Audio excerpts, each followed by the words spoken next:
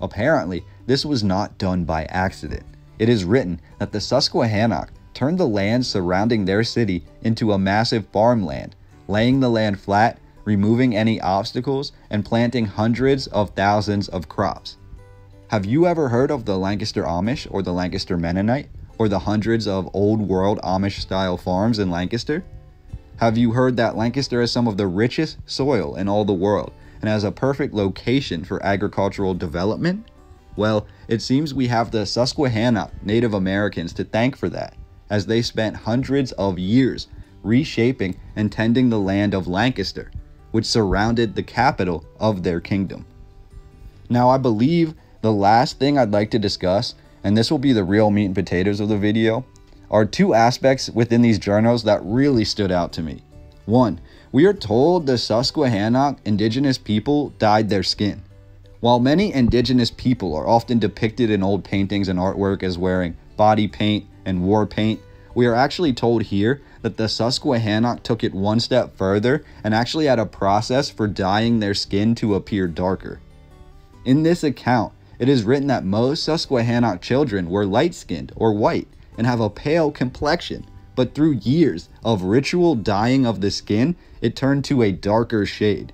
This becomes especially important when we contrast that with the ancient accounts of giants in America. Those specimens that have been found in burial mounds all throughout this country, being skeletons of rather large proportions, generally over 6 feet tall, we can now tie those burial mounds to the ancient Native American mound builders, who, through the Susquehannock, we can also tie to having a naturally lighter complexion and possibly red hair. We are told the Susquehannocks, for the most part, also had the same features of these ancient giants. The last part I want to mention here is the deal that I found described between the Maryland colony and the Susquehannock indigenous people. We are told once the European settlers arrived to America, trade with the indigenous people blossomed. While this is initially true, one of the main reasons the Native Americans agreed to trades with the Europeans was to brandish firearms for themselves. Essentially, in this narrative, in these journals, we are led to believe the Susquehannock alone ruled the Northeast, and the other native groups were always unable to conquer the Susquehannock, and this occurred for centuries. We are also told that the Susquehannock had projectile weapons, including cannons and guns.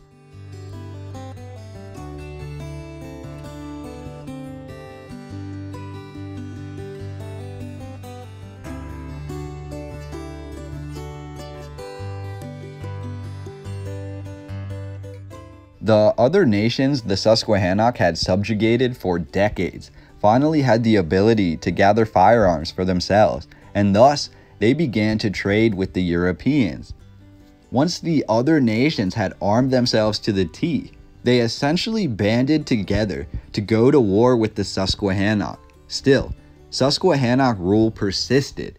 As I mentioned in previous videos, the Susquehannock had close relationships with both the Swedish or New Sweden and the Dutch or New Amsterdam. However, I did not know how deep this connection actually went. First, we have the sale of New York, more specifically of Staten Island and the surrounding area, to the Dutch. And this was attributed to the chiefs of the Susquehannock. Basically, the Susquehannock are the ones who traded the land of New York to the Dutch to begin with. And that's something I'd never heard mentioned before. And continuing into these agreements between the Susquehannocks and the European settlers, we also have the arming of the other nations of indigenous people, those nations that were not the Susquehannock. Those nations then agreed to band together, essentially, to try to take out the Susquehannock. Mind you, as we mentioned earlier, the Susquehannock had been subjugating these other nations for quite a long period of time, for centuries even. So once these other nations finally received firearms from the Europeans, they decided to use them against the Susquehannock. Now, where this becomes interesting is while the Europeans traded these firearms to the other nations, they also offered the Susquehannock their protection. And this is where it gets really interesting, because the deal that was made in Maryland essentially offered the Susquehannock protection, and the Susquehannock could even live in the new European cities in America. However, the deal stipulated that the Susquehannock had to agree to help build all of the cities and all of the roads. So again, when we look into ancient history, we've always wondered how much of a role did the indigenous people of certain areas play in the construction of that area. We often see the earthworks and other things like that being torn down or being built on top of. Well, in the case of Lancaster and the Maryland colony and the surrounding area, we have the Susquehannocks actually making an agreement with the European settlers to protect the Susquehannock from the firearms that the other indigenous people had acquired. These Susquehannocks then agreed to build out the cities and to build out the roads of these new European cities. And we already mentioned just how large the Susquehannocks are in stature and physical prowess. Now we can imagine that they could have been the muscle behind a lot of the infrastructure within these major cities. So we have this agreement, we have the sale of New York, we have all of this importance that is put on the Susquehanna, and yet something happens that really leaves us with a lot of questions. That is, the Susquehannock capital city that was in Lancaster is eventually sold or traded to the European settlers. From there, the Susquehannock actually leave Lancaster for the most part, and from here it says that they are essentially hunted down by the other indigenous people. We have the Susquehannocks seemingly leaving behind their capital city of Conestoga in Lancaster County, as well as a massive barge boat, which they are said to have created to cross the Susquehanna River. Now, the Susquehanna River is very wide. It is over 1 mile wide, and that is why we talk about the bridge and the ferry that existed here. We have in the year of 1726, Wright's Ferry being established where the Susquehannock capital once stood. In my previous video, we discussed the ferry seeming to predate the opening of the land to European settlers, and now we know why. Wright's Ferry was originally a Susquehannock crossing point, with a boat run by the Susquehannock Nation leading to their capital city. Now there is little, if anything, that remains in the area of Columbia or Wrightsville that involves Susquehannock history. Now, the last thing I want to talk about is the bridge that crossed the Susquehanna, which I mentioned in previous videos. This bridge was at the exact location of Wright's Ferry, Wright's Ferry being at the location of the ancient Susquehannock capital city. The ancient bridge, which is dated to 1812, actually has foundations that are still visible today. These foundations stretch across the width of the Susquehanna River for over 1 mile. Knowing what we know now, one can only wonder, with this confirmed location of the Susquehannock capital being right on top of this location, could the bridge foundations actually be from the previous Susquehannock civilization? I'll complete this narrative as the history books do, essentially telling us that by the mid-1700s, the Susquehannock numbers dwindled so much and their nation became so small in number that they had little to offer in the ways of trade or labor. Their last gasp at survival was to contact the local and somewhat new Lancaster government roughly in the year 1763. The Lancaster government was residing on the ancient sacred Susquehannock lands. The Susquehannock pleaded with the Lancaster government for protection from the other newly armed Native American groups. Lancaster set up a makeshift home inside the Lancaster County prison for the Susquehannock. The Lancaster County prison at the time was also a very interesting fortified castle-like structure, which was also possibly built by the earlier Susquehannock. In the year of 1763, a Susquehannock hate group known as the Paxton Boys weaseled their way into the Lancaster County prison and ruthlessly slaughtered and killed what remained of every single Susquehannock Native American. This was the last major blow to the Susquehannock population. Having seen their kingdom shrunk down to the small area of Lancaster, and then finally to just an area inside the Lancaster prison, with the Paxton Boys' attack in 1763, the Susquehannock and their history were all but wiped out.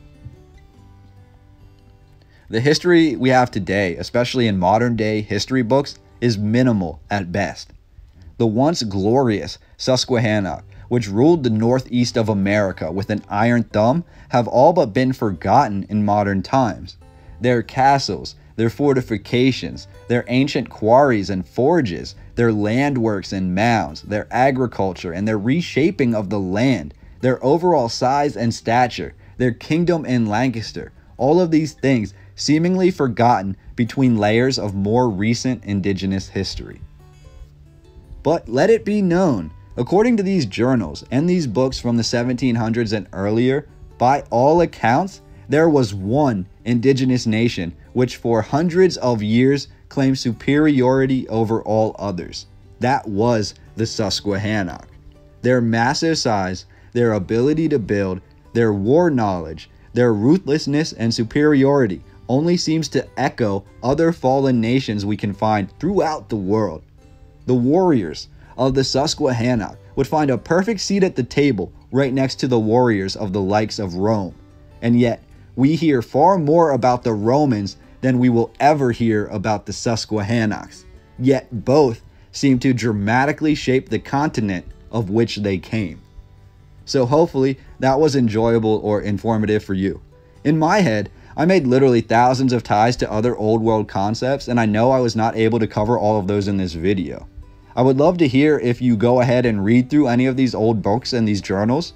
If you find anything in particular that stands out, I would love to hear about it in the comment section down below. So please leave us a link or possibly tell us what page you found that on, and we can all go check it out together. I'd also love to hear what you think about the ancient kingdom of the Susquehannock in general, and what you think about the area of Lancaster, Pennsylvania, basically hiding away all of this history. Being from Lancaster myself, I can tell you this was probably the most eye-opening of all the research I have done so far. Many of the questions I had throughout my life, including questions involving architecture and agriculture, as well as questions about the seemingly man-made ruins throughout the Lancaster forest and hiking trails, have been somewhat answered through the Susquehannock narrative. Essentially, we have the most powerful indigenous group in America pre-1700 up until the introduction of firearms that resided in a fortified town on the cliffs of what is today Lancaster. But even as this location is full of general mystery, it is certain that every day that I get up and I walk outside, I am walking over land that was shaped and plowed by the Susquehannocks before me, and for that, I am eternally grateful. So in conclusion, please leave your thoughts and your comments down below.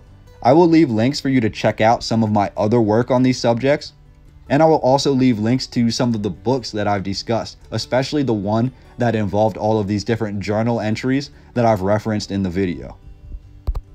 I can't wait to get back into this history very soon. I hope you enjoyed today's video.